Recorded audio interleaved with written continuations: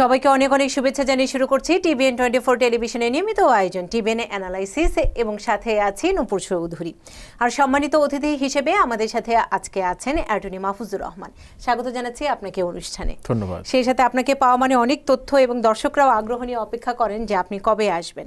আমরা আলোচনা করতে চাই, এই বেশ কয়েকদিন ধরে আলোচনা করছি, আপনি এর আগে আলোচনা করেছেন পাবলিক চার্জের বিষয়টি নিয়ে। সেই সাথে আরও আপনাকে পাওয়া মানে আমি জানতে চাই যে নতুন অভিবাসন ক্ষেত্রে ইমিগ্রেশনের ক্ষেত্রে কোনো নতুন নীতি এসেছে কিনা। যেটি হয়তো আপনারা দেখেছেন যে ইউএস সুপ্রিম কোর্ট থেকে একটি আপনার যেটাকে বলে ইনজাংশন অথবা গভর্নমেন্টের পক্ষে একটি টেম্পোরারি রায় দিয়েছে যেটা কিনা অ্যাসাইলাম রিলেটেড। সেটি হচ্ছে লাস্ট জুলাই এতে বর্তমান গভর্নমেন্ট যে একটি পলিসি করেছিল যে যারা আপনার মেক্সিকো হয়ে এদেশে আসবে এবং অন্য কোনো কান্ট্রি পার হয়ে মানে মেক্সিকান ন্যাশনাল না, অন্য আদার ন্যাশনাল যারা মেক্সিকোর উপর দিয়ে সাউদার্ন বর্ডারে হয়ে আমেরিকায় ঢুকবে তাদের অ্যাসাইলাম অ্যাপ্লিকেশন নিবে না। তাদেরকে আগে এটা থার্ড কান্ট্রি যেই আপনার পলিসি আছে তারা সেটা অ্যাপ্লাই করবে এককভাবে। সেটি কিন্তু সেই বিষয়টি নিয়ে কিন্তু অনেক মামলা মোকদ্দমা গড়িয়েছে। সর্বশেষ আপনার 9th সার্কিটের রায় ছিল সরকারের বিরুদ্ধে, কিন্তু সর্বশেষ যখন এটা আপার কোর্টে গেল ওরা কিন্তু টেম্পোরারি সরকারের পক্ষে রায় দিয়ে দিল। তো সেটাই একটি বিষয় যে অ্যাসাইলামের বিষয়ে সবাই কিন্তু আতঙ্কিত। কিন্তু এখানে একটা মজার ব্যাপার আছে, এটা হয়তো অনেকে জানে না, যে স্টিল যদি কেউ চায় তার লাইফ সেভ করার জন্য তারা কিন্তু আমেরিকায় আসতে পারবে অন দ্য গ্রাউন্ড অফ উইথহোল্ডিংয়ে কিন্তু ওরা যদিও আপনার অ্যাসাইলাম অ্যাকসেপ্ট করবে না, কিন্তু অ্যাসাইলামের পাশে যে আরেকটি রিলিফ আছে উইথহোল্ডিং, এতে কিন্তু বাধা নাই। এটা কিন্তু থার্ড কান্ট্রি রুলের সাথে কোনো কানেকশন নাই, অনলি ফর দি অ্যাসাইলাম। তো দ্যাট মিনস হচ্ছে কেউ যদি ওই থার্ড কান্ট্রি রুল ফলো না করে আমেরিকায় ঢুকে পড়ে তার জীবন বাঁচানোর জন্য, সে তাকে হয়তো অ্যাসাইলামের জন্য কোয়ালিফাই করবে না, কিন্তু সে যে সেকেন্ড ক্যাটাগরি রিলিফ উইথহোল্ডিংয়ের জন্য কোয়ালিফাই করবে। আচ্ছা, প্রতিটি জায়গারই কিছু না কিছু অপশনের জায়গা থাকে। আমরা ফোনের প্রশ্নগুলোও নিব, তবে আরেকটি বিষয় জানতে চাই অ্যাটর্নি মাহফুজুর রহমান, এই যে থার্ড কান্ট্রি যে জায়গাটি নিয়ে যে বিষয়টি আসলো, সেটিতে হচ্ছে আমরা দেখেছি যে থার্ড কান্ট্রিতে আবেদন করা মানেই হচ্ছে অনেক লেন্দি প্রসেস এবং আমেরিকাতে সহজে না ঢোকার একটি অন্যতম উপায়, যেটি ডোনাল্ড ট্রাম্পের পক্ষেই রায় গেল। এবং আপনি বলছেন উইথ হোল্ডিং যে আরেকটি অপশন, সেই জায়গাটিতে হয়তো অপশনটি খোলা আছে। তারপরও তো যে যারা অ্যাসাইলাম যারা স্বীকার করবেন তাদের জন্য তো খুবই কঠিন হয়ে গেল। হ্যাঁ, এটা বাস্তব। এটা আপনার বিভিন্ন বিশ্লেষকরা সহায়তা করছে, তার মানে না জেনে ঢুকতে পারে সেই জায়গাটিতে। আর আরেকটি জিনিস দেখেন, সেম ওয়েতে যেটা আমাদের নর্দার্ন বর্ডার কানাডার সাথে, ওখানে কিন্তু অলরেডি আমাদের বায়োলেটারাল এগ্রিমেন্ট আছে কানাডার সাথে, যে থার্ড কান্ট্রি মানে আপনার ওই থার্ড কান্ট্রি রুল হয়ে আসতে হবে। ফর এক্সাম্পল, কেউ যদি কানাডায় আসে আমেরিকায় অ্যাসাইলাম সিক করতে চায়, আগে তাকে কানাডায় আবেদন শেষ করে আমেরিকায় আসতে হবে। সেম ওয়েতে কোনো ব্যক্তি যদি আমেরিকায় আসে এবং কানাডায় অ্যাসাইলাম সিক করতে চায়, আমেরিকার তার রিলিফ এটা শেষ হতে হবে, এক্সজস্টেড হতে হবে। তো সেটা একটা সিনারিও যে আমেরিকা এবং কানাডা দে আর লাইক অনেক মানে আপনার যেটা স্ট্যান্ডার্ডে আইন কানুনের স্ট্যান্ডার্ড অনেক হাই বলা যায়। অপর পক্ষে আপনি চিন্তা করে দেখেন মেক্সিকোর পরের যে কান্ট্রিগুলো আছে এবং মেক্সিকো যে আমাদের সাউদার্ন আপনার সাউথ আমেরিকার যে কান্ট্রিগুলো আছে, ওখানে আপনার অ্যাসাইলাম সিক করলে কী হবে আপনি নিজে চিন্তা করে দেখেন। এবং ইভেন আপনারা যেসব লোকজন এখানে আসে তারা কিন্তু ওখানে যে করে না যে এমন না, করে ওখানে কাগজপত্র পায়, কিন্তু জীবনের ভয়ে এমনি পালিয়ে আসে। এত ক্রাইম, এত ড্রাগ রিলেটেড, এত আপনার সামাজিক আপনার রুল অফ ল এত নিচে যে ওখানে আসলে বসবাস তাদের থাকা কোনোভাবেই সম্ভব না। তো দ্যাট মিনস হচ্ছে ওরা থার্ড কান্ট্রিতে যদি অ্যাসাইলাম সিক করে ওই রিলিফ পেতে পেতে দেখা যায় যে ওনাদের জীবন আরও বেশি রিস্কের মধ্যে পড়ে যাওয়ার সম্ভাবনা আছে। আমাদের মাঝারুল এখন তিনি প্রশ্ন করেছেন ফেসবুকে, উইথ হোল্ডিং যে আমরা বলছি এটির মানে কি? এটির মানে হচ্ছে যেমন অ্যাসাইলাম এবং উইথহোল্ডিং দুটো পাশাপাশি অবস্থান করে, সেম আপনার যেটা কিনা সেম ক্রাইটেরিয়া, যে আপনার যেই স্ট্যাচুটরি যে 5টি গ্রাউন্ড আছে, এই গ্রাউন্ডের কারণে আপনার জীবন হুমকির সম্মুখীন আপনার দেশে, যে কোনো কারণে আপনি অ্যাসাইলামের জন্য ডিসকোয়ালিফাই হতে পারেন। ফর এক্সাম্পল, আপনি 1 year ইস্যু, সাধারণত অ্যাজাইলাম করতে হয় আমেরিকায় ঢোকার 1 বছরের মধ্যে করতে হয়। কেউ যদি আপনার কোনো এক্সেপশন কারণ ছাড়া যদি এমনিতে অবহেলার কারণে 1 বছরের ডেডলাইন মিস করে কিন্তু পাওয়া গেল যে হি ইজ ক্রেডিবল এবং তার লাইফ রিস্ক, তখন তো অ্যাসাইলাম ডিনাই করতে হবে। অ্যাসাইলাম ডিনাই করে পরবর্তী অপশন হচ্ছে উইথহোল্ডিং। এবং আরেকটি আছে ক্যাট, যেটা কনভেনশন এগেইনস্ট টর্চার, ওইটার মাধ্যমেও উইথহোল্ডিং পাওয়া যায়। একটা হচ্ছে আপনার অ্যাসাইলাম যে 5টাই স্ট্যাচুটরি গ্রাউন্ড আছে ওইটার মাধ্যমে উইথহোল্ডিং পাওয়া যায়, এবং যে কনভেনশন এগেইনস্ট টর্চার, যে কারো যদি মনে করেন 10% টর্চার হওয়ার সম্ভাবনা আছে তার দেশে, সেও কিন্তু আপনার টর্চার কনভেনশনে কিন্তু রিলিফ চাইতে পারে, সেটি কিন্তু বন্ধ নাই সেটা বলা যায়। এটির মধ্যে আমাদের ফোনে অনেকে অপেক্ষা করছেন, আমরা একটু চেষ্টা করি ফোনগুলো নেওয়ার জন্য। কে আছেন দর্শক আমাদের সাথে এই মুহূর্তে? জি, আসসালামু আলাইকুম। ওয়ালাইকুম আসসালাম। সুমন বলছিলাম ব্রঙ্কস থেকে। জি সুমন ভাই। আচ্ছা, আমার অ্যাটর্নি সাহেবের কাছে প্রশ্ন হলো, আমি আমার ওয়াইফের জন্য অ্যাপ্লাই করেছিলাম, তো সো আমি সিটিজেন, এখন সবকিছু অ্যাপ্রুভ হয়েছে এনবিসি থেকেও, যে লেটার যে ডকুমেন্টসগুলো সাবমিট করা দরকার সেটাও আমি সাবমিট করছি, ওইটা জুলাই 23 তারিখে ওরা বলছে কোয়ালিফাইড। এখন আমি ওই মেসেজে যে দেখতেছি যে এভরিথিং কোয়ালিফাইড, কিন্তু এখন আমি ইন্টারভিউ ডেটের জন্য অপেক্ষা করতেছি। কত সময় লাগতে পারে ইন্টারভিউ ডেট পাওয়ার জন্য? আচ্ছা, এই ধরনের অ্যাপ্লিকেশনের ক্ষেত্রে আসলে নির্দিষ্ট করে বলা যায় না ওরা কতদিনে ইন্টারভিউ করবে। সাধারণত দেখা যায় সমস্ত ডকুমেন্টেশন সাবমিট করার পরে অ্যাটলিস্ট এখন 3 মাস তারা সময় নিচ্ছে। আচ্ছা, 3 মাস। আরেকটি প্রশ্ন আছে, আমরা একটু নিয়ে নিতে চাই। কে আছেন দর্শক আমাদের সাথে এই মুহূর্তে? হ্যালো, আসসালামু আলাইকুম। ওয়ালাইকুম আসসালাম। জি, আমার নাম শাহিদা, আমি নিউ জার্সি থেকে বলতেছি। জি আপা।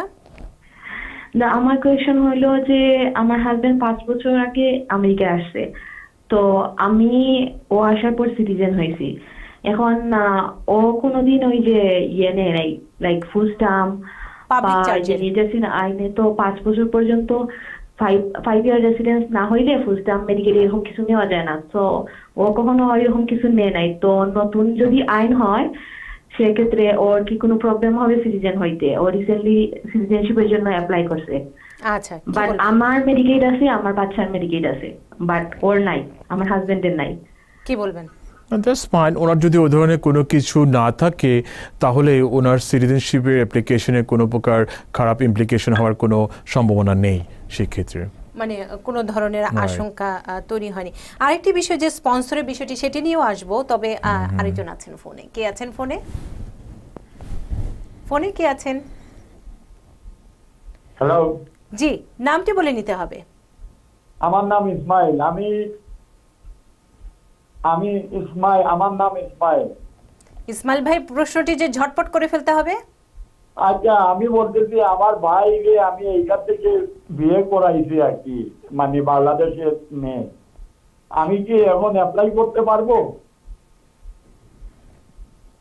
মানে কার জন্য? ভাই তার ওয়াইফের জন্য? হ্যাঁ, মানে এইখান থেকে আমি মানে টেলিফোনে মানে আপ করাইছি আর কি বাংলাদেশে। এখন আমি অ্যাপ্লাই করতে চাইতেছি, আমি কি অ্যাপ্লাই করতে পারবো এখন? যদি এমন হয় যে ফোনে বিয়ে। ইন্টারেস্টিং কোশ্চেন করেছে। আসলে ইউএস ল অনুযায়ী আপনার টেলিফোনে বিয়ে করলে অ্যাপ্লাই করে আপনার ভিসা পাবে না যতক্ষণ পর্যন্ত ওদের মধ্যে দেখা হয়। এটা আপনার দেখা হতে হবে, বিয়ের পরে ওদের সাথে মিট করতে হবে। ইভেন ফোনে যে বিয়ে করেছে সেটাকে অবৈধ ধরবে না, সেটাকে বৈধ ধরবে, কিন্তু বিয়ের পরে তাদের সাথে দেখা হতে হবে এবং এটা আপনার ফিজিক্যাল প্রুফ থাকতে হবে। ফর এক্সাম্পল, উনি যদি ইউএসএ থাকে, উনি যে গেছে ট্রাভেল রেকর্ড ওইটাই প্রুফ করবে যে উনি বিয়ের পরে ওনার ওয়াইফের সাথে দেখা করেছে। তারপর আবেদনের যে রাইট, তারপর আগে আবেদনের জন্য কোয়ালিফাই করবে, আদারওয়াইজ সেটা ডিসকোয়ালিফাই হয়ে যাওয়ার সম্ভাবনা আছে। আচ্ছা, খুব মজার একটি তথ্য। কে আছেন আমাদের সাথে এই মুহূর্তে? আমি রূপা বলছি আপা, ডিট্রয়েট থেকে। জি রূপা আপা। হ্যাঁ, আমার প্রশ্নটা হচ্ছে যে আমরা 2016 সালের প্রথম দিকে পলিটিক্যাল অ্যাসাইলাম অ্যাপ্লিকেশন করেছি। এখন পর্যন্ত আমাদের কোনো ইন্টারভিউ হয়নি। আমাদেরটা খুব সম্ভবত হয়তো শিকাগো অফিসে হবে। এখন মোটামুটি আসলে অপেক্ষা করতে করতে টায়ার্ড হয়ে গেছে এবং এটা মনে হচ্ছে যেন একটা আনসার্টেন একটা প্রক্রিয়ার মধ্যে পড়ে গেছি। এখন আমরা কি অন্য কোনো ক্যাটাগরিতে কি আমরা মুভ হতে পারবো, EB2 বা এই ধরনের কোনো ক্যাটাগরিতে? কি বলবেন? আসলে উনি হয়তো জ্ঞাত আছে যে একটি আরো বছরখানেক আগে যে একটা ল চেঞ্জ হয়েছিল যে লাস্ট কাম ফার্স্ট সার্ভ, যেটা কিনা আপনার আই থিঙ্ক 2018 এর জানুয়ারি থেকে। তো আপনার প্রায় 2 বছরের অ্যাপ্লিকেশন যেগুলো ছিল পেন্ডিং, সেপ্টেম্বর 2015 থেকে ডিসেম্বর 2017 তারা অ্যাপ্লিকেশনগুলো লক করে রেখেছে। তো এগুলোর কোনো আপনার টাইম ফ্রেম নাই, কিছু নাই। এটা আপনার কত সময় লাগবে এটা ইউএসসিআইএসও কোনো তাদের কোনো ইন্ডিকেশন নেই। তাদের ইন্ডিকেশন একটাই যে কারেন্টলি তারা যে অ্যাপ্লিকেশনগুলো রিসিভ করছে এগুলো শেষ করার পরে যদি কোনো সময় থেকে থাকে তারপরে তারা ওই ডিসেম্বর থেকে তার পিছনের দিকে যাবে। তো সেই হিসাবে এটার নিশ্চয়তা বলা যায় না, তো বেশ আরো হয়তো অনেক সময় অপেক্ষা করা লাগতে পারে। সেক্ষেত্রে আরেকটি সম্পূরক প্রশ্ন, 2018 সালের জানুয়ারি থেকে যখন এটি করা হলো তখন বলা হচ্ছিল যে 45 দিনের মধ্যে ডাকা হবে, সেটি কি তারা মেনটেন করতে পেরেছে? এখনো যেগুলো নতুন অ্যাপ্লিকেশন আমরা সাবমিট করে থাকে তাদের ক্ষেত্রে প্রায় 90% অ্যাপ্লিকেশনই তারা 45 ডেজের মধ্যে স্কেজুল করে থাকে। আচ্ছা, আরেকজন আছেন, উনি মনে আরেকটা প্রশ্ন করেছিল যে অন্য কোনো ক্যাটাগরিতে সুইচ করতে পারবে কিনা। অ্যাজাইলাম থাকা অবস্থায় আপনার যে কোনো ক্যাটাগরি বলতে কি একমাত্র ম্যারেজ বেস, যদি কেউ সিঙ্গেল থাকে ইউএস সিটিজেন ম্যারি করে তাহলে ওইটাতেই সুইচ করার সম্ভাবনা আছে, আর অন্য কোনো বিজনেস ক্যাটাগরিতে যাওয়ার কোনো চান্সেস নাই, অপশন নেই। আরেকজন আছেন ফোনে আমাদের সাথে, কে আছেন ফোনে? টেলিভিশনের ভলিউমটি কমিয়ে নিতে হবে। হ্যালো, জি, নামটি বলে প্রশ্ন করুন। জি আসসালামু আলাইকুম, আমি আসিফ বলছি উডসাইড থেকে। জি আসিফ ভাই, যে আমার মাহফুজ ভাইয়ের কাছে আমার কোশ্চেন হচ্ছে যে ওই পলিটিক্যাল অ্যাসাইলাম যদি পেন্ডিং থাকে, আমি যদি ইমিগ্রেশনের জন্য কানাডায় অ্যাপ্লাই করি তাহলে সেটা কি করতে পারবো? যে আমার আইএলটিএস আমি দিয়েছি, এর মধ্যে আমার 6.5, আমি অ্যাপ্লাই করতে পারবো, বাট এটা পেন্ডিং, আমি কি পারবো এটা জানতে চাচ্ছি। আচ্ছা, কি বলবেন? কানাডা অ্যাপ্লিকেশনে কোনো বাধা নেই, যে কোনো কান্ট্রি যে কোনো ইমিগ্রেশন বেনিফিটের জন্য পার্সু করতে পারে। সেক্ষেত্রে আপনার যে কনসার্নিং দেশের কনসুলেট অফিস থেকে ভিসা নিতে হবে। সেক্ষেত্রে আমার মনে হয় না সেটা কোনো বাধাগ্রস্ত হবে যে দেশে আসাইলাম সিক অবস্থায় আছে। আচ্ছা, আরেকজন আছেন, কে আছেন আমাদের সাথে ফোনে? কে আছেন ফোনে? কে আছেন? নামটি বলে প্রশ্ন করতে হবে। কে আছেন আমাদের সাথে?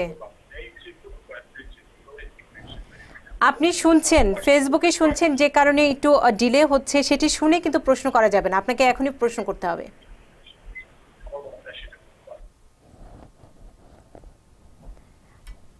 আচ্ছা, আমরা কথা বলছিলাম যে বিষয়টি নিয়ে, সেটি হচ্ছে সীমান্তের যে বিষয়টি আপনি বলছিলেন, অ্যাসাইলাম এবং উইথ হোল্ডিং এর বিষয়টিও এসেছে। আরেকটি বিষয় খুব জোরে সোরে, কালকে ডোনাল্ড ট্রাম্পের যদি বক্তব্যটি দেখে থাকেন, তিনি সীমান্তে গিয়েছিলেন এবং বলেছেন এমন গরম এবং উঁচু দেয়াল তৈরি করা হবে কেউ উঠতেও পারবে না। কিন্তু আমরা বরাবর এই প্রশ্নটি করে থাকি যে এই যে সীমান্তের দেয়াল, সেই অভিবাসীদের ঠেকানোর জন্য কি যথেষ্ট কিনা? না, এটা বরাবরই আলোচনায় আসছে, রাইট। হ্যাঁ, এখন দেওয়াল আপনি দেখেন সভ্যতার আমরা যদি বিবেচনা করি, চায়না ওয়াল দেখেন, তারপরে আপনার জার্মানি ওয়াল ছিল, আপনার রিসেন্টলি আপনার প্যালেস্টাইনে ওখানেও ওয়াল করেছে, আর রিসেন্টলি আমাদের যে একদম লেটেস্ট হচ্ছে আমাদের দেশে ওয়াল। আসলে যে আমাদের যে হিউম্যান বিং আমাদের যে জিনিসটি উনি ঠেকানোর চেষ্টা করছে, আমেরিকা কিন্তু আসলে সেটার বেসিসেই কিন্তু আমেরিকাটা ফর্ম হয়েছে। এখনও সেটার বেসিসে যারা কিনা আমেরিকার বিগিনার এখানে ছিল, তারা কিন্তু দেখা যায় ইউরোপ থেকে কিন্তু এক প্রকারের নির্যাতিত হয়েই কিন্তু এখানে সংঘবদ্ধ হয়ে এবং ফ্রিডম এবং হ্যাপিনেসের জন্য কিন্তু এখানে এই কান্ট্রি গঠন করেছে। তো আমরা এখন সেটার ধারাবাহিকতায় কিন্তু বিচ্ছিন্ন করার জন্যই কিন্তু সেই ওয়াল করার পরিকল্পনা করছি, যে কোনো কারণেই হোক, রেস এবং যে কোনো দৃষ্টিভঙ্গির কারণেই হোক। তো যেটা বিশ্লেষকরা বলে আসলে যে কোনোভাবেই হোক, এটা আসলে কোনো না কোনোভাবে এটা অন্য কোনো ওয়ে তৈরি হয়ে যাবে, যে মানুষের যেই আগমনের যে পথ, সেটা ওয়াল দিয়ে হয়তো বা এটা সেভাবে ঠেকতে পারবে না। বিকল্প পন্থা আছে, যেমন আছে আমি আগেও আলোচনা করেছিলাম যে আমেরিকা ইজ রিচ কান্ট্রি এবং বিগ কান্ট্রি। এটা কিন্তু একটা যে আপনার একটা থাকে, কারণ আমেরিকা সারা বিশ্বে বিজনেস করে, প্রফিট মেক করে। সেই হিসেবে যারা পুয়ার কান্ট্রি আছে অলওয়েজ করে থাকে, হেল্প করে থাকে থাকে। তো সেইভাবে যেখানে প্রবলেম আছে আমার মনে হয় যারা এবং রিচ নেশন আছে তারাও যদি ওদিকে দৃষ্টি দেয় আমার মনে হয় এইভাবে যে মানুষজন কিন্তু সেভাবে দল বেঁধে আসার কমে যাবে। রাইট, সেই ক্ষেত্রে উল্টা আমরা দেখতে পাচ্ছি কি উল্টো আরো তাদের সাহায্যগুলো বন্ধ করে দিচ্ছে। তো কি করবে তারা? হিউম্যান বিং আরো বেশি মানবিক সংকটের যে জায়গাটি সেই জায়গাটিতে তৈরি হচ্ছে। একজন আছেন ফোনে, কে আছেন ফোনে? কে আছেন? হ্যালো, আসসালামু আলাইকুম। ওয়ালাইকুম আসসালাম। নামটি বলে কোথা থেকে বলছেন বলে নিতে হবে। বাংলাদেশ থেকে সোহেল বলছি। আচ্ছা সোহেল ভাই। যে আমার প্রশ্ন হলো স্যারের কাছে, আমি 28 তারিখে আমার ইন্টারভিউ হয়েছে বাংলাদেশ এম্বাসিতে। তারা সেকশন 212 এর 4 এর ধারায় মানে আমার অযোগ্য ঘোষণা করছে এবং তারা বলছে আর্থিক সহযোগিতার জন্য আপনার পিটিশনারের মানে জয়েন্ট স্পন্সর দিতে হবে। ঠিক আছে, যে শুনতে পাচ্ছেন? আমরা শুনতে পাচ্ছি, আপনি প্রশ্নটি শেষ করুন। যে হ্যাঁ, জয়েন্ট স্পন্সর দিতে হবে। ঠিক আছে, আর ওই বিজেপিতে অনেক সাপোর্ট অনেক কিছু আর কি তারা চাইছে। আমি ওই 29 তারিখে সবগুলো জমা দিয়ে দিয়েছি, সবগুলো পেপার যে জায়গায় এসে অনলাইনে তারা জমা দিতে বলছে। পরে তারা ই করছে, পরে আমার একটা মেল পাঠাইছে যে ওইগুলো সব তারা আপডেট দিয়েছে এবং আপডেট দেওয়ার পরে তারা বলছে যে আমারে জানাইবে। ঠিক আছে, যে অতিরিক্ত পর্যালোচনার জন্য আছে আপনার মামলাটি, আপনার সাথে পরে যোগাযোগ করা হবে। তাহলে এইটা মানে কি হইতে পারে বা কতদিন কি লাগতে পারে নাকি? আচ্ছা, না আমার ওয়াইফ করছে আমার জন্য অ্যাপ্লাই। বুঝতে পেরেছি, যেটা বাচ্চা আছে এই দেশে 3 বছরের। আচ্ছা, কি বলবেন? আর যেটা অযোগ্য ঘোষণা করেছে এটা টেম্পোরারি, যেটা কিনা ইনিশিয়ালি যদি কোনো ডিফিসিয়েন্সি থাকে কোনো ডকুমেন্টের, তারা ওই সেকশনটা অলওয়েজ উল্লেখ করে থাকে। এটাতে ভয় পেয়ে যাওয়ার কোনো কারণ নেই। উনি যথার্থভাবেই ওরা যেসব ডকুমেন্ট চেয়েছে জমা দিয়েছে। তো সেক্ষেত্রে মিনিমাম 15 দিন সময় নিয়ে থাকে, ক্ষেত্র বিশেষে 1-2 মাসও লাগে। তো সেক্ষেত্রে ওনাকে কিছু সময় অপেক্ষা করতে হবে। 2 মাস কি সর্বোচ্চ? রাইট, 2 মাস লাগতে পারে। আবার যদি দেখা যায় ওনার অ্যাপ্লিকেশনটি যদি আবার অ্যাডমিনিস্ট্রেটিভ প্রসেসিং এ চলে যায়, আপনার এডিশনাল অ্যাডমিনিস্ট্রেটিভ প্রসেসিং, সেক্ষেত্রে তো আরো বেশি সময় লাগতে পারে।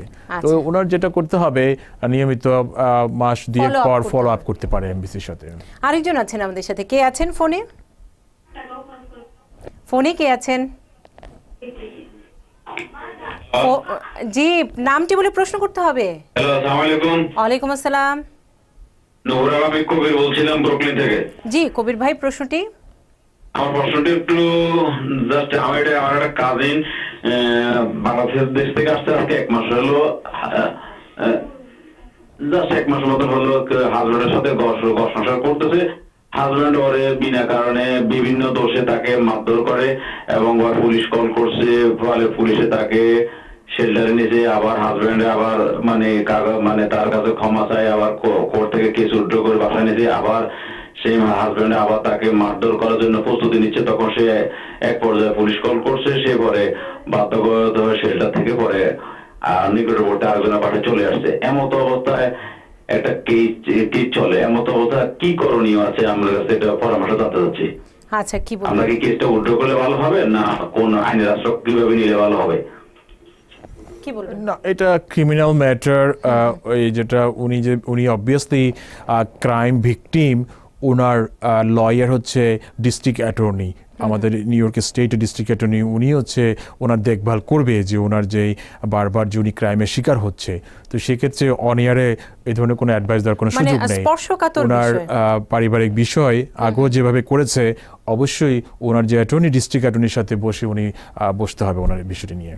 এবং ব্যক্তিগত বিষয়ে অনেক তথ্য প্রয়োজন, আর সংসারের বিষয়টি, ফ্যামিলির বিষয়টি পুরো বোঝা পড়ার বিষয়। তাদের বসে সেই সিদ্ধান্ত কিন্তু আপনাদেরই নিতে হবে। আমরা টেলিভিশনে অনিয়ারে অনেক কিছুই বলতে পারবো না, সাধারণভাবে এখান থেকে তথ্যগুলো দেয়া হয়। কে আছেন আমাদের সাথে? এই প্রশ্নটি নিয়ে আমরা বিরতিতে যাব। কে আছেন ফোনে? কে আছেন? জি, আসসালামু আলাইকুম। ওয়ালাইকুম আসসালাম। জি, আমি মোহাম্মদ বলছি ডালাস থেকে। জি ভাইয়া, প্রশ্নটি? জি, আমার একটা প্রশ্ন ছিল।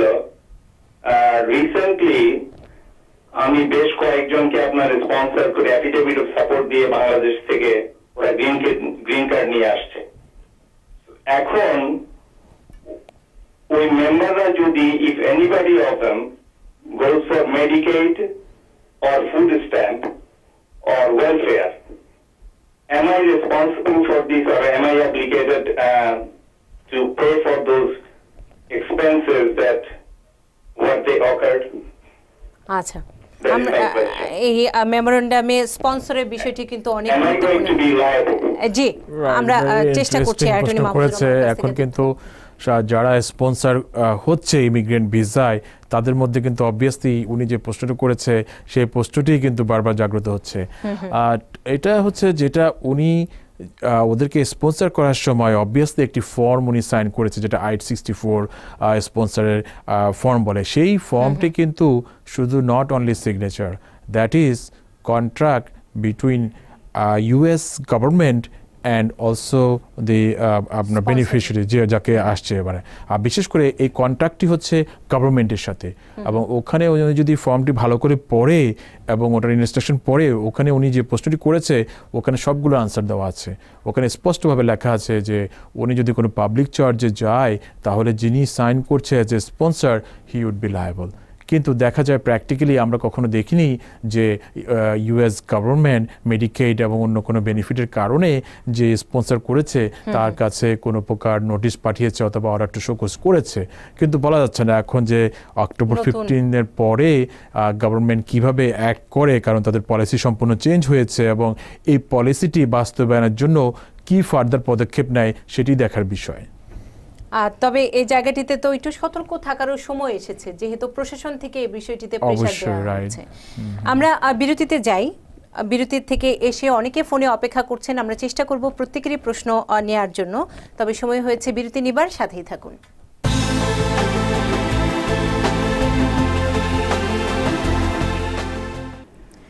আবারও আপনাদের স্বাগত জানাচ্ছি TBN অ্যানালাইসিস অনুষ্ঠানে, এবং সম্মানিত অতিথি হিসেবে অ্যাটর্নি মাহফুজুর রহমান আমাদের সাথে আছেন। প্রশ্ন অপেক্ষা করছেন অনেকক্ষণ ধরে, একটু প্রশ্নগুলো নিয়ে নিতে চাই। কে আছেন দর্শক আমাদের সাথে? আসসালামু আলাইকুম। ওয়ালাইকুম আসসালাম। আপনারা কেমন আছেন সবাই? আমরা ভালো আছি। আমি কাজী রশিদ বলছিলাম কুয়েত থেকে। জি ভাইয়া। আমার কোশ্চেন হলো, আমার বোনের জন্য অ্যাপ্লাই করছি, ডকুমেন্টারি অ্যাপ্রুভ হওয়ার পরে, আমার ডকুমেন্টারি অ্যাপ্রুভ হয়েছে জুনের 11 তারিখ। কিরকম সময় লাগে, এটা হলো একটা কোশ্চেন। আর একটা কোশ্চেন হলো, একটা ভাগ্নি আছে 25 বছর হয়ে গেছে, সে কি আসতে পারবে? আচ্ছা, কি বলবেন? রাইট, যেটা আমরা অনুষ্ঠানের শুরুতে আলাপ করেছিলাম, এনবিসির প্রসেসগুলো দেখা যায় সমস্ত ডকুমেন্টারি আমরা সাবমিট করার পরও দেখা যায় ওরা অ্যাটলিস্ট 3 মাস সময় নেয়, ক্ষেত্র বিশেষে আরও বেশি সময় নিয়ে থাকে। ফর এক্সাম্পল, যে জুনে আবেদন করেছে ওরা বলেছে ডকুমেন্টারি কোয়ালিফাইড, এখনও ইন্টারভিউ নেই। আর এটার পলিসি হচ্ছে আপনার টাইম টু টাইম ওদের সাথে ফলো আপ করতে হবে, ওদেরকে ইমেল করে পুশ করতে হবে। তো প্রায় সময় দেখা যায় বলে যে ওরা ইন্টারভিউ স্লট খালি নেই, এই এক্সকিউজ দিয়ে থাকে। প্রায় 5-6 মাসও চলে যায় কোনো কোনো অ্যাপ্লিকেশনের ক্ষেত্রে। তো আসলে ওরকম কোনো গাইডলাইন্সও নেই যে এত সময়ের মধ্যে আমরা, আগে যেমন বলতো যে আমরা 60 দিনের মধ্যে আমরা স্কেডিউল করছি, সেটাও কিন্তু এখন উঠাই দিয়েছে। তো ওটা ওনাকে time to time follow up করতে হবে, সেটা একটি বিষয়। আর যেটি ওনার যে ভাগ্নির বিষয়, 25 বছর হয়ে গেছে, সেটি দেখতে হবে CSP এর রুল অ্যাপ্লাই করে উনি আসলে কোয়ালিফাই করে কিনা। তাহলে যদি CSP এর রুল কোয়ালিফাই করে তাহলে ঢাকা থেকে উনি অবশ্যই ভিসা পাবে। আরেকটি প্রশ্ন আমরা নিয়ে নিতে চাই। কে আছেন দর্শক আমাদের সাথে? আপনি পরে শুনবেন টেলিভিশনটি, প্রশ্ন করতে হবে ঝটপট। ওয়ালাইকুম আসসালাম। আমি ফ্লোরিডা থেকে মামুন বলছিলাম। আমি একটা বিষয় জানতে চাচ্ছি, সেটা হচ্ছে যে বিয়ের যে ইমিগ্রেশন, সেগুলোতে ইন্টারভিউ হয়ে গেছে, তো এখনো আমার কোনো সিদ্ধান্ত তারা দেয়নি। আমাকে একটা লেটারে তারা বলছে যে রিভিউ করবে এবং রিভিউর পরে জানাবে। তো রিভিউর এটাও প্রায় লম্বা সময়, 7 মাস হয়ে গেল। তো আর কতদিন অপেক্ষা করতে হবে, কাইন্ডলি একটু জানালে উপকৃত হবে। কি বলবেন? সাধারণত বিয়ের কেসে যখন ইন্টারভিউ হয় বলে থাকে যে ডিসিশন জানানো হবে। বেশিরভাগ কেসে দেখা যায় 15 ডেজের মধ্যে তারা গ্রিন কার্ড পাঠিয়ে দেয়। আবার যদি কোনো কেসে যদি কোনো জটিলতা থাকে, সিকিউরিটি অথবা অন্য কোনো চেকিং যদি তাদের বাকি থাকে, সেক্ষেত্রে অ্যাটলিস্ট মিনিমাম 4 মাস সময় লাগে। কিন্তু এক্সেপশনাল কোনো কেসে দেখা যায় বছরখানেকে চলে যায়। ফর এক্সাম্পল ওনার ক্ষেত্রে প্রায় 7 মাস হয়ে গিয়েছে। তো উনি যেটা করতে পারে, আপনার অনলাইনেও রিকোয়েস্ট করা যায় অথবা ফোন করেও ওদের সাথে time to time follow up করতে পারে, তখন কিন্তু ওরা একটা ডিসিশনে চলে যেতে পারবে সেই সময়। মানে ফলো আপ করতে হবে। রাইট, ফলো আপ করতে হবে। আরেকজন আছেন, কে আছেন আমাদের সাথে? জি, আসসালামু আলাইকুম। ওয়ালাইকুম আসসালাম। নামটি বলে নিতে হবে। আমি ডক্টর মাসুদ বলছি। আমার একটা কোশ্চেন আছে। জি। আমার ভাইনা সে রেসিডেন্সিতে চান্স পেয়েছে নিউ ইয়র্কে। সে এখানে ছিল 1 বছর। তারপর তার ভিসা হয়েছে, টুরিস্ট ভিসা এখানে এসেছে। তারপর তার ভিসা হয়েছে H1 ভিসা, এটা অ্যাপ্রুভ হয়েছে। এখন বাংলাদেশে সে গেছে ভিসা পাসপোর্টে সিল লাগাতে এবং মানে অ্যাপ্লাই করেছে ভিসার জন্য। তো পাসপোর্ট তারা রেখে দিয়েছে, বলেছে যে পরে জানাবো। তাতে বোঝা গেল যে তারা তার ব্যাকগ্রাউন্ড চেক করবে। এভাবে 3 মান্থ চলে গেছে। 3 মাসের পরে আমেরিকান এমবাসি বলেছে যে যোগাযোগ করতে। তো 3 মাসের পরেও ভিসাটা মানে তাকে পাসপোর্ট দেওয়া হয়নি, ভিসা অ্যাপ্রুভ হয়নি। তাকে বলতেছে ওয়েট করতে। তো 3 থেকে আজকে 4 মাস হয়ে গেছে। তার H1 ভিসার জন্য অ্যাপ্লাই করেছে, কিন্তু ফাইনাল কোনো ডিসিশন আসেনি ঢাকা এমবাসিতে। তো সে খুব ফ্রাস্ট্রেটেড। এদিকে তার রেসিডেন্সি শুরু হয়ে গেছে অলরেডি, প্রায় 2 মাসের বেশি হয়ে গেছে। তো এখন কি করা যেতে পারে? এমন কি কিছু করা যায় কিনা, কোন লয়ারের মাধ্যমে এটাকে মুভ করা, অথবা কোন সিনেট অথবা কংগ্রেসম্যান দিয়ে এটাকে পার্সু করা যায় কিনা? কারণ এটা একটা ইম্পর্টেন্ট পজিশন, তার কাজ, হসপিটালও বঞ্চিত হচ্ছে তার কাজ থেকে। আচ্ছা, কি বলবেন? এটা কিন্তু উনি যে একটা সিনারিও বললো সেটি বিষয়ে কিন্তু ন্যাশনালি কিন্তু আলোচনা হয়েছে, যেটা দেখা যায় H1B ভিসার যে প্রক্রিয়া সেটি কিন্তু গভর্নমেন্ট দেখা যায় বিভিন্ন ক্ষেত্রে বিভিন্ন রকম মানে ডিলে একটা তারা একটা টেকনিক অবলম্বন করছে, যেটা কিনা রেগুলার ওয়েতে যাতে না হয়। এটা কিন্তু আপনার ন্যাশনাল একটা কিন্তু নিউজে আসছে কিন্তু যে ডিলে হচ্ছে। ওরা কিন্তু একটা এটা কিন্তু একটা সরাসরি এক্সাম্পল দেখা যায়। এইটার থেকে পরিত্রাণ পেতে গেলে অবশ্যই এটা এমবিসিতে হয়তো পার্সু করতে হবে, এটা একমাত্র way. Time to time pursue করতে পারে। আরেকটি যেটা করতে পারে, এখানে যে ওনার যে এমপ্লয়ার আছে, এমপ্লয়ার অ্যাটর্নিও এটা এমবিসিতে ওদের ভিসার জন্য রিকোয়েস্ট, ফলো আপ রিকোয়েস্ট পাঠাতে পারে। পাশাপাশি সরাসরি এমপ্লয়ারও করতে পারে যে তাদের যে নেসেসিটি, এবং সেই বিষয়ে তারাও কিন্তু সরাসরি পার্সু করতে পারে এমবিসির কাছে, মানে প্রতিষ্ঠান থেকে এবং তার যে অ্যাটর্নি আছে, তারা দুজনে এই কাজটি করতে পারে। আরেকজন আছেন, কে আছেন আমাদের সাথে? আমি আবারও রূপা বলছি মিশিগান থেকে। জি রূপা। মাসুদ ভাইয়ের কাছে আমার প্রশ্ন ছিল যে আমাদের তো ছোট কোম্পানি আছে এখানে, একটা কর্পোরেশন করেছি।